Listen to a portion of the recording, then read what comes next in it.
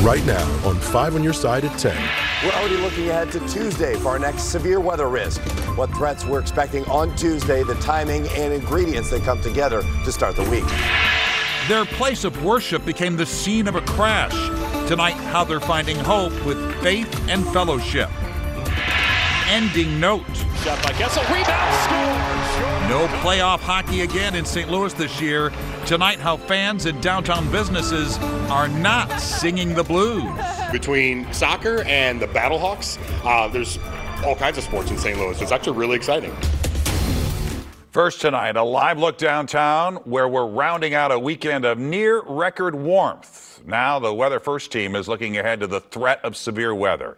Good evening, I'm Mike Bush. That threat will have us in a weather alert on Tuesday. Meteorologist Gary Frank is preparing us all in tonight's Weather First forecast. Yeah, good evening. You don't step outside at any point today, even right now, and think, oh yeah, it's mid-April, no problem. It doesn't feel like that at all. It's even a little bit muggy as we look at Chesterfield right now, as temperatures still at this hour in the low 70s, not only here, but throughout the entire region. It's very warm. It's a little muggy. Even as we zoom in locally, it's still 75 in Sullivan, so it's very mild. The storm system out to the west, that's the one that we'll continue to monitor, and it's moving slowly, but as it works its way gradually across Utah and into Denver, across the Rockies, it's going to create our next severe weather threat, and that arrives for Tuesday. Right now, as temperatures still hold on steady in the low 70s, it's a little bit muggy with a calm wind, and overnight, there's a frontal boundary that drapes across us but doesn't do much. Upper 50s to the north, low 60s to the south. It's still warm, but for the week ahead, warmer conditions remain. We're going to see that severe weather potential specifically on Tuesday, but maybe even a minor one on Monday as well before another cool down is on the way. But we're monitoring those severe weather ingredients for Tuesday. The timing, specific location, and types of severe weather all in jeopardy right now, but looks to be later on Tuesday. We'll time that out and talk about some of the scenarios that are in play over the next 36 hours. A man is dead after being hit by a car in Fairview Heights. The crash happened at around 1 this morning near the Metro train station off St. Clair Avenue. Jeremy Gunter of Belleville was taken to the hospital where he later died. According to witnesses, Gunter was trying to cross the street at the time of the crash. Police are still investigating. Tonight, police are investigating a serious crash on I-44 in downtown St. Louis. That crash shut down the eastbound lanes of the depressed section near the arch for a couple of hours. It involved a car and a motorcycle. At least 2 people were hurt and taken to the hospital. And right now, we don't know their conditions, but we will keep you up to date as soon as we learn more. We're learning new details tonight about the driver who crashed a pickup truck into a church in St. Charles. New tonight, our Annie Krall has reaction from church members who still gathered today less than 24 hours after their place of worship was heavily damaged. Annie. Police say it was a 16-year-old boy driving the yellow pickup truck who crashed through a wall of the Emerson Unitarian Universalist Church yesterday afternoon. No one was inside, thankfully, at the time. Today's Sunday service looked very different than any other week. Rebuilding.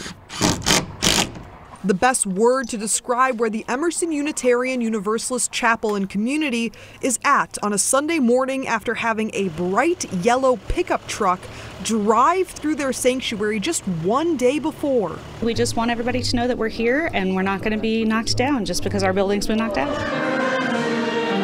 The church hosted a Sunday morning Zoom service with 3 other congregations. We reassure each other that we are together.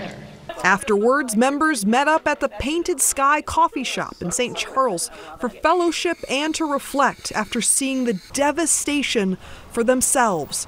Some of them who were in the church the night before the crash feel very lucky. It was right in that spot the next day where that truck ended up landing, literally right where we were, which was shocking and weird. This is not the first time that we have shifted buildings. It is not the first time that we have lost a building. The only injury was the 16-year-old driver. He was taken to St. Louis Children's Hospital and has since been released. St. Charles City Police say the cause of the crash is still under investigation, as church members once again ask, how do we rebuild from this? We are a scrappy congregation, so we do know that we'll recover, and we need to just figure out what the next steps are. The church is expected to continue cleanup and potentially move their gatherings to a different location as the weeks progress. If you're interested in supporting them as they continue to rebuild, you can find a link to their donation page in the As Seen on TV section at KSDK.com. Mike? Annie, thanks. Well, it was a big day for St. Louis sports with all 4 of our major teams in action. The Blues and City SC at home, Cardinals and Battlehawks, they were on the road. The Blue season came to another disappointing end with the Note missing out on the playoffs for the 2nd straight year. That can't be good news for fans and businesses near Enterprise Center, but our Laura Barczewski talked with some of those folks today. Laura? Mike, Blues fans and businesses were absolutely bummed that we won't be going to the playoffs this year, but they say there's still so much more to be excited about in the St. Louis sports world that will fill the gap. St. Louis Blues fans filled Enterprise Center for the last home game of the season. They played pretty good, 3 good periods, so could have saw some more goals, but we got an empty netter. We didn't make it to overtime. That's awesome. Even though they're heading home with a win, fans are bummed they won't be seeing summer playoff hockey. It's bittersweet. It's bittersweet. I love coming out of a Blues game and enjoying the warmth, but again, we'll just come back stronger next year. And while the businesses like Schlafly are bummed too, it's not something they have to rely on anymore as seasons ramp up for the other big players in town. Between soccer and the Battlehawks, there's all kinds of sports in St. Louis. It's actually really exciting. Schlafly events manager John Ellafrost says they get people into the tap room before and after games for all 4 major sports teams and are thriving, especially on City ST game days. It's a mutual relationship. It really is, because the fans come to support the team. We support them as well. The fans come here and hang out and have a blast before the game, and everybody has a good time, and it's a win-win for everybody. Even fans can see how much the addition of a football and soccer team has made on downtown. Every team we have here in town has a big support, and it's just great to see a new team come to this city and get the exact same support. The St. Louis Cardinals are also back in action, but saw some lower than normal attendance numbers for Tuesday's night game. St. Louis sports fans say there's still time. We have the best fan base in America, in my opinion, and I think we're going to keep it going. The good news is we got 3 out of 4 wins. Unfortunately, the Cardinals lost to the Diamondbacks, but there's still a lot more to all of these seasons, and it was a pretty great day for St. Louis sports. Reporting live downtown, Laura Barczewski, 5 on your side. Business is booming for a little hole-in-the-wall shop in Hazelwood. Well, things were sluggish just a few days ago for JoJo's Old Fashioned Diner. Another business stepped up and served the owner some kindness. Bob Manicky, owner of Man Meats in Florissant, was stopping at local shops around town collecting donations for a charity auction. That's when he happened upon JoJo's, door wide open, not a customer to be seen. After talking with the diner's owner, Sean Bonin, Manicky snapped a photo of the menu and took to Facebook. Within half an hour, comments came flooding in, and the people followed. Sean, I'm like, is it really going to work? I said, get ready. And he sold by 12:30 that day. I was getting texts from our customers saying, hey, they're sold out. They turned the closed sign on. I was like, are you kidding me? I come out here, the place is packed like this, parking lot full. I went back in the kitchen. His griddle's full of food. He turned on me and he's like, Bob, what have you done to me? I was like, sorry, not sorry. Several customers said today they were unsure if they were even going to make it in today. The line was long. If you'd like a taste for yourself, JoJo's Diner on Howdershell is open every day from 7:30 a.m. to 2 p.m. unless, of course, they're sold out. Send in the clown. Our retired high school baseball coach is turning his heartache into joy. What does that do to your heart? Oh, it fills it up. Probably one of the best feelings you can have. How he's still making a difference for children in his second act. Temperatures warming up in the upper 80s. It was our warmest day in almost 200 days. How warm we get tomorrow and when things break with our next chance for rain as we track that here coming up. Making a Difference is sponsored by Midwest Bank Center. He's a former baseball coach who's gone from big innings to the big top. In tonight's Making a Difference report, how he's discovered a new scorecard of happiness. Are you ready? At the Family Arena in St. Charles, the circus is in town. And for one performer, making people happy is no laughing matter. Just trying to make their day better is all you do. But long before the ringmaster makes his introductions and the spotlight hits its mark, a different kind of performance unfolds. What's going to be your favorite part? Oh, thank you. Steve Kern, a.k.a. Knucklehead the Clown, big picture, seeks out children and parents alike before the show. Sorry. Inviting them to momentarily escape the circus of life's worries. Come on, I know you got it. And even the parents divert their attention from what's all going on. You know, even for a short period of time, that's kind of our job. What's your favorite part of the circus? Before he was donning a green wig and oversized shoes, Kern sported cleats and a baseball cap as the longtime baseball coach at Hazelwood Central High School. I've always been an active, athletic type of guy where I love competition. Even then, he guided his players through a game's toughest moments with a compass of humor, making his mound visits truly memorable. So the only thing for me to go out there and do was relax him, and I'd go out there and I'd tell him a joke. You tell a joke? I would tell a joke. Even the umpires would start to scoot over to hear what the joke was. But the laughter that once filled the dugout would soon give way to an unexpected silence. A few years ago, the life of this father and grandfather took a heartbreaking turn when his wife Debbie died of COVID. Unexpected.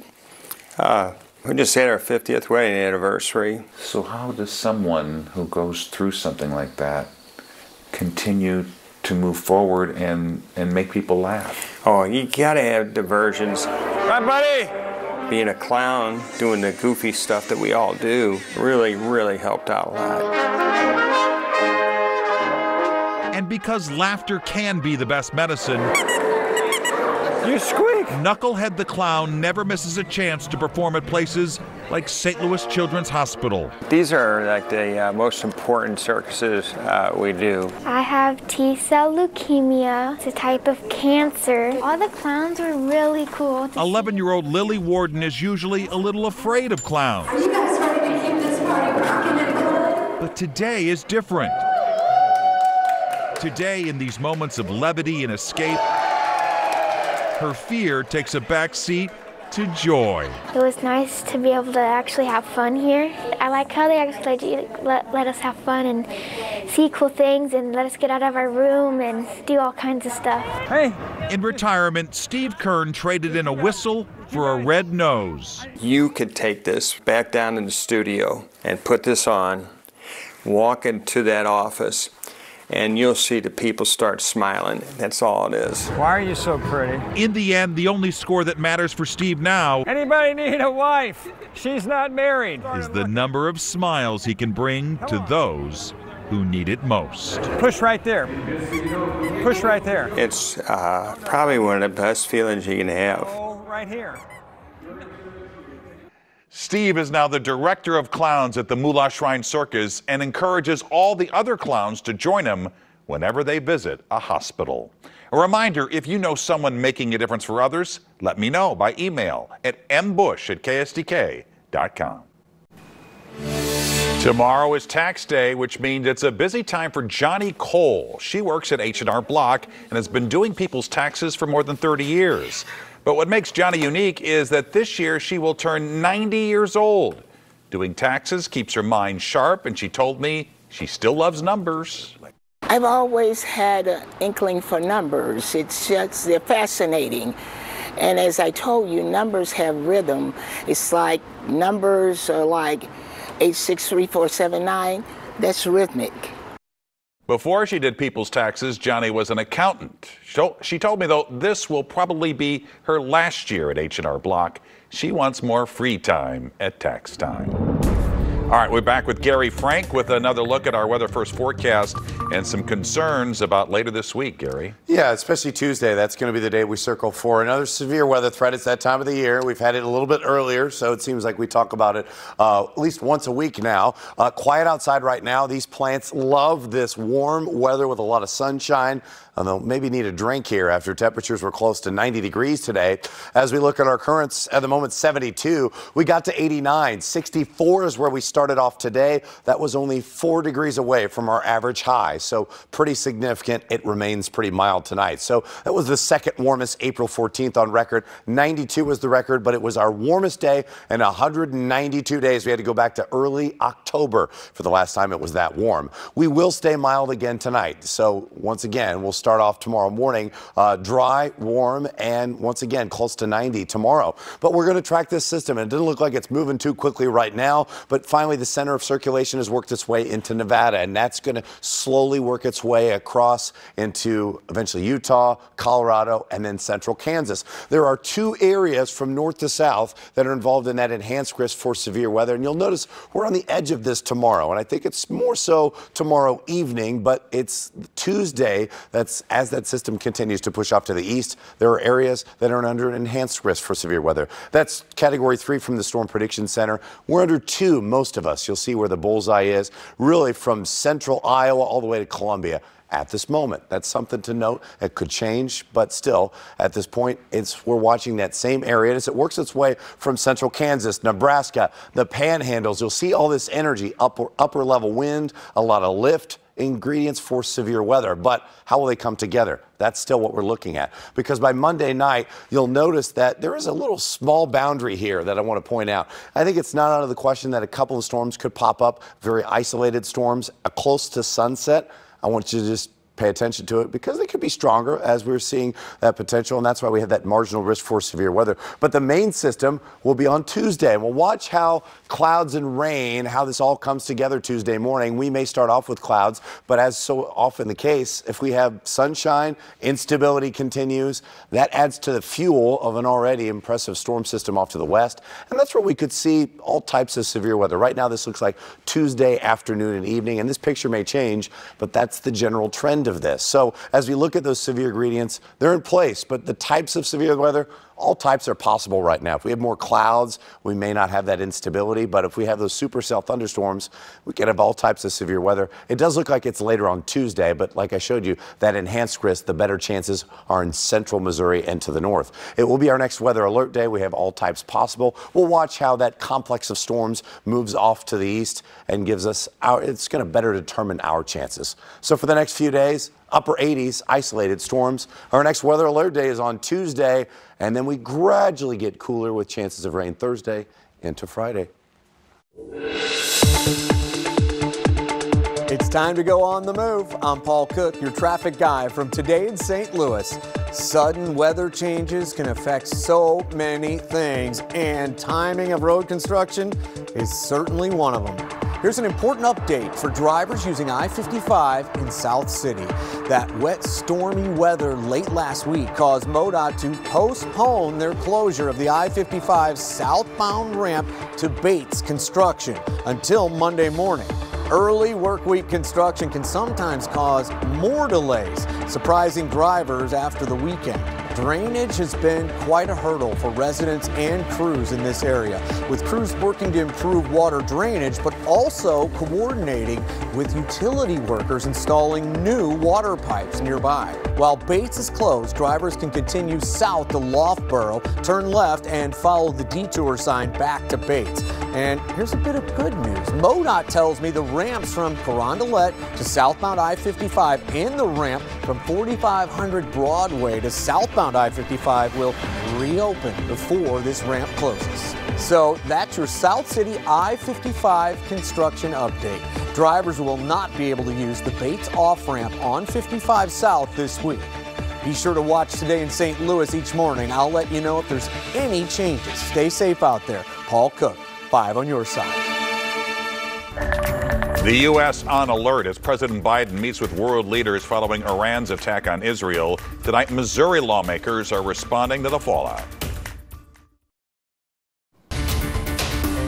Uncertainty in the Middle East tonight following Iran's attack on Israel. Tonight, President Joe Biden is urging Israel to use restraint as Israeli Prime Minister Benjamin Netanyahu and his cabinet discuss possible retaliation to the nearly 300 drones and missiles that targeted their country. Many of them were shot down. An air base in northern Israel was one of the only places where damage was reported. No one was killed. We intercepted 99% of the threats sent to the state of Israel. This is a very significant strategic achievement. Out of 170 unmanned aerial vehicles, 0 penetrated into the country. Iran says the matter is over, calling last night's attacks revenge for an alleged Israeli airstrike on an Iranian embassy in Syria. President Biden says the U.S. will stay vigilant to any future threats. However, he told Prime Minister Netanyahu that the U.S. will not participate in any counteroffensive against Iran. Tonight, Missouri lawmakers are weighing in on the ongoing conflict. In a recent tweet posted last night, Senator Josh Hawley called for the U.S. to stand with Israel. Representative Ann Wagner also called for support of the U.S. ally and accused the Biden administration of emboldening Iran with calls for a ceasefire in the region. Congresswoman Cori Bush also weighing in, urging Biden to continue to push for a ceasefire, saying, quote, "We cannot let the warmongers win. Our country and our world are calling for restraint, de-escalation, a lasting ceasefire, and diplomacy." In the same statement, Bush condemned other members of Congress she says are calling to initiate war with Iran. A bridge from the past to the future. The rich history of a new park in North County. A brand new park is now open in North St. Louis County. A grand opening was held this afternoon for the Chain of Rocks Park. It's located on the Missouri side of the historic Route 66 Chain of Rocks Bridge, which now carries walkers, joggers, and cyclists instead of cars. Great Rivers Greenway revamped the site with new playgrounds, picnic areas, and event spaces, along with restored woodland, wetland, and prairie areas. We really want to thank all of our partners and all the community members that helped give input to the park to redesign it exactly what people need. And, hopefully they'll come back all the days of the year to visit this place. Hundreds took part in today's grand opening, which included live music, food trucks, and a guided tour of the 95-year-old bridge. All right, Gary, let's get one last look at that weather. Very warm day tomorrow, but I still want to talk more about the severe weather threat for Tuesday. We are under Category 2 of 5 from the Storm Prediction Center, the highest threat off to our northwest right now. That could shift tomorrow. Check in with Anthony tomorrow morning. We're going to continue to have updates, but Tuesday's a day we'll have circled for strong to severe storms in the afternoon. There you have it, 5 on your side at 10. Don't forget to start your morning off with Today in St. Louis at 4 a.m. And now here's Frank Cusimano with Sports Plus.